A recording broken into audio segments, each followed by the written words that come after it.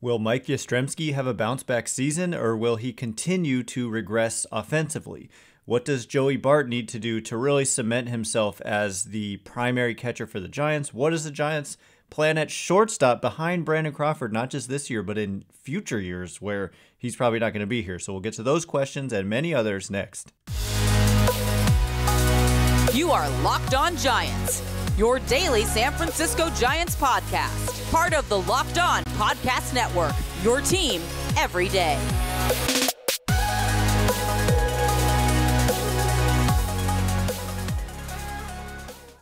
Hello and welcome to Locked On Giants, part of the Locked On Podcast Network, where it's your team every day. My name is Ben Kaspick, and on this show we provide daily episodes Monday through Friday. Well, actually, right now, 3 days a week until pitchers and catchers report in less than a month, believe it or not, talking about the San Francisco Giants in a way that's data-driven and rational, but also simple, passionate, and accessible to all. I'm a former contributor for the baseball statistics and analysis websites Beyond the Box Score and Rotographs. I've been podcasting about the Giants since 2015, and I'm a lifelong fan. Thank you for making Locked On Giants your first listen every day.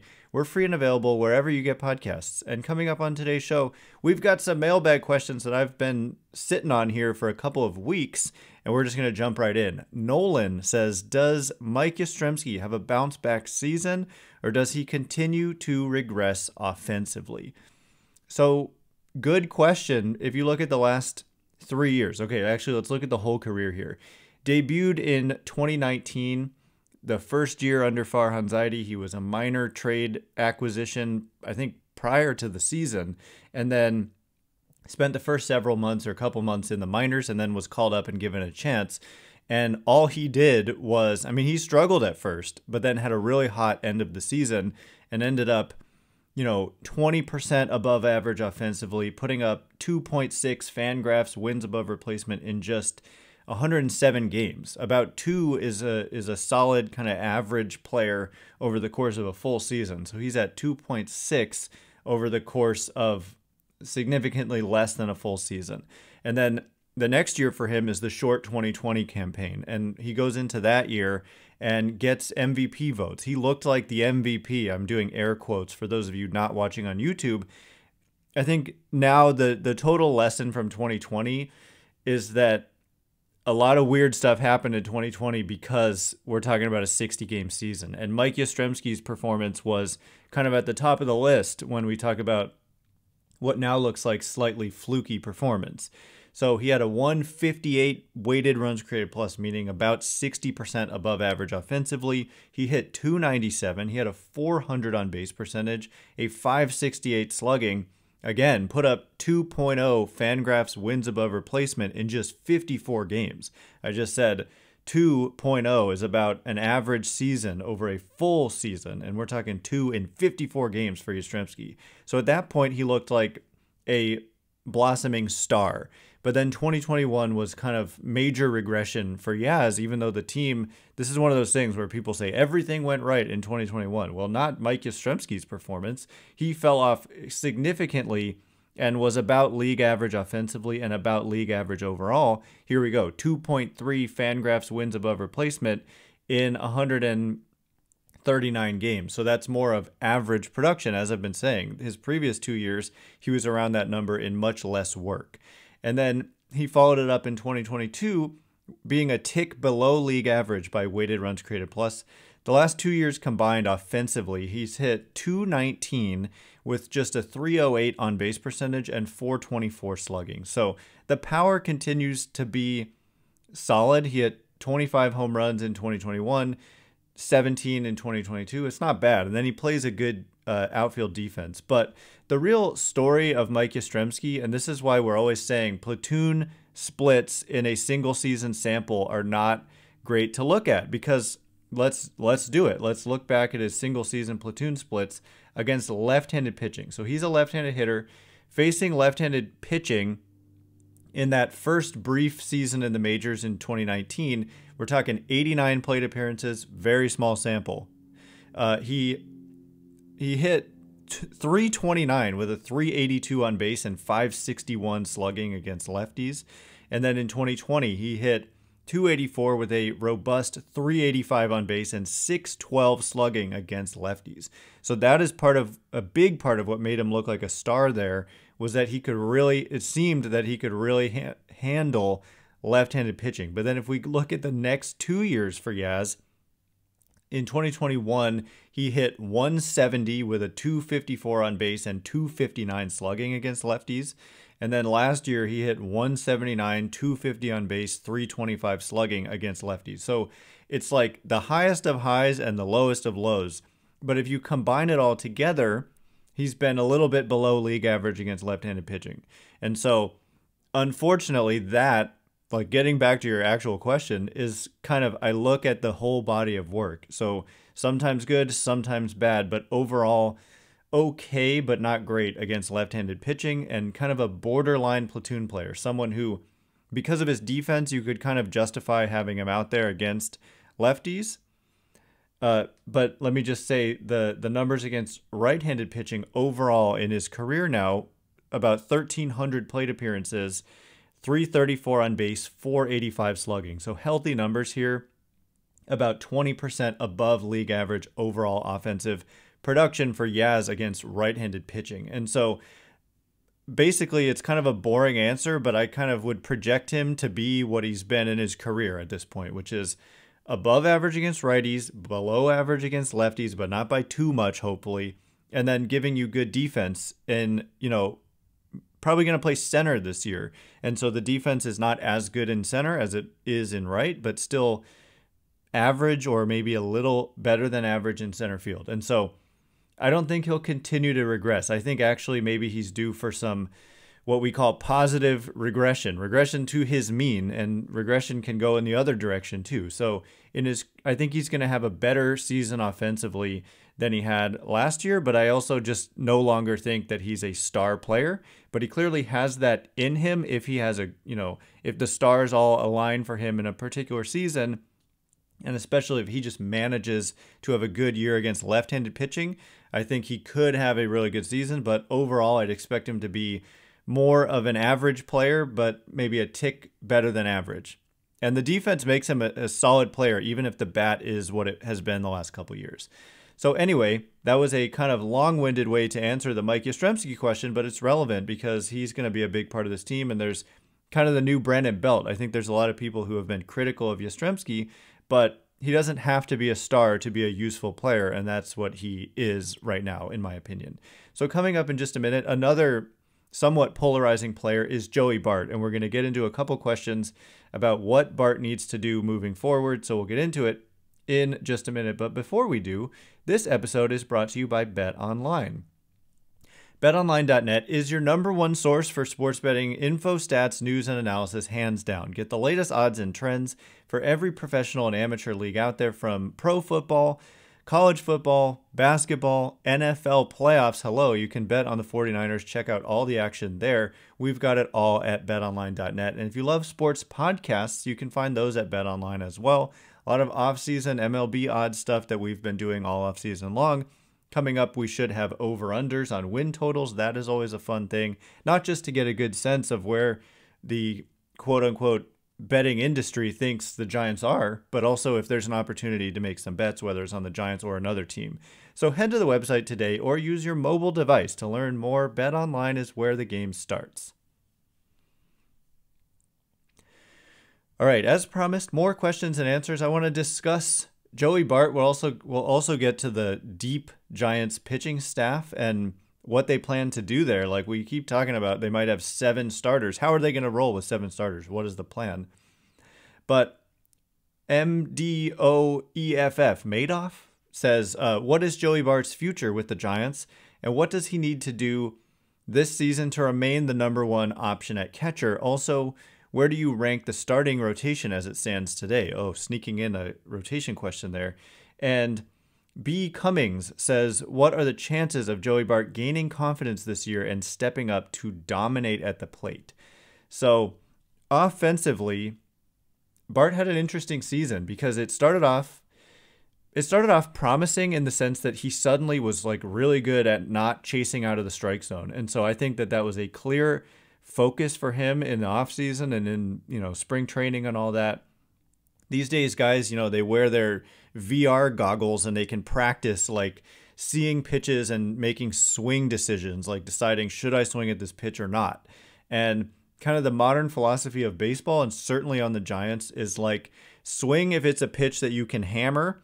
And if it's not a pitch that you can hammer, we don't want you swinging at it, which means the old mentality of like protect the strike zone. And if you get to 2 strikes, you have to expand your zone a little bit. That is outdated. And if you're like watching and thinking that, you're going to be upset watching the Giants, because that's like, if Brandon Belt's style of hitting upset you, you're going to be, I'm just trying to tell you that it's an intentional philosophy, whether you like it or not. I personally think if you watch 2021 and how the Giants operated, that's how it's supposed to work. And it leads to more walks, and it also leads to more damage because you're just swinging at your ideal pitches and laying off kind of fringe pitches, which leads to, borderline pitches being not swung at, which leads to walks, etc. So for Bart, he showed that an improved ability in a big way to start the 2022 season, but then it became apparent to pitchers and to those of us watching that pitchers could just challenge him in the strike zone, and there was too much swing and miss. And so it didn't really matter that he wasn't chasing, because they could just challenge the strike zone and he wasn't getting to those pitches. And so contact became a big problem. Strikeout rate kind of stabilized at a ridiculously high number, like mid 40s, 45% or so strikeout rate. And that's when he was demoted. So he gets demoted. He works on some things. He doesn't go straight to the minors. He worked at the hitting, facilities in Arizona, I think, and then eventually made his way to AAA. And suddenly the Giants had a need. I forget exactly what led to him being called back up. Was it Kurt Casale sustained some kind of injury, I think, and then Bart got called back up. And then once he was called back up, the big improvement was that the strikeout rate was down. Like, if he can keep his strikeout rate under 30%, the question, I think was asked in a couple different ways. What does he need to do to be a good hitter, basically? And to me, if he can strike out less than 30%, he really improves everything. But the balance is, like, you don't want to go back to your free swinging ways either. So you've got to like sustain your ability to not chase, but also improve your ability to make contact, especially contact on pitches in the zone, because ideally you're not chasing out of the zone very often. And sometimes it's not a bad thing to not make contact on a pitch out of the zone, because you're not doing that damaging type of contact on pitches out of the zone. Hence why they don't want you swinging at it in the first place. So anyway, the average on balls in play for Bart, if he can just put it in play, he hasn't had a problem like getting hits on balls in play, and then also getting to some power. He came into this year with 0 major league home runs, even though he had about 117 plate appearances. He hadn't hit a home run. So this year he got to 11 home runs in 291 plate appearances. So, and the overall offense, he still had a 90 weighted runs created plus, which means about 10% below league average offense. But for catchers, the league average is certainly lower than the league average hitter. And so for Bart, he did okay as an offensive catcher, but they're just not going to tolerate somebody striking out close to half the time in their lineup. And so he has to stop striking out that much. But for him, it's been a hard thing to do, to get the combination of not striking out, but also, making more contact, but also not continuing to not chase. So we saw it for a brief period where it all kind of came together for him, but then towards the end of the year, he tailed back into those strikeout ways. And so there's also the whole defensive component, which is arguably most important for a catcher. And while improved, I still think that he has some issues defensively. And, his first couple years in the league, specifically 2020, he looked overwhelmed, like behind the plate. He was dropping pitches that were in the zone. He was getting frustrated, or the pitchers were getting frustrated with him, with his pitch calling. So just another year getting more comfortable. I'm skeptical, honestly, but, I think that it's important to try to continue to develop him. So I wouldn't expect stardom at this point, but if he can improve his defense, improve his framing, he's got a big arm, but, framing was a little bit of an issue, and I'm not there's been some hinting that maybe certain pitchers didn't love throwing to him. And so we'll see. He still has minor league options. And so the problem is the Giants aren't super deep at this position, but like he's just got to improve in a lot of areas. And given that he's 26, given that he was a second overall pick, I would, hope that he has the ability to improve. He showed improvement last year. And so hopefully just continued improvement, continuing to work on the things that he needs to work on. I'm not totally out on Joey Bart, but I do have some skepticism about his ability to do all these things that I'm saying are going to be necessary. But then if he doesn't, they don't have currently a lot of great options behind him.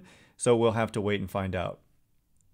Next question comes from David. And also I'll tie in with the other question that said, how would you rank the starting rotation as it stands today? But David says, with 6 solid starters, are the Giants thinking of stacking starters such as Alex Cobb or Anthony DeSclafani with Alex Wood?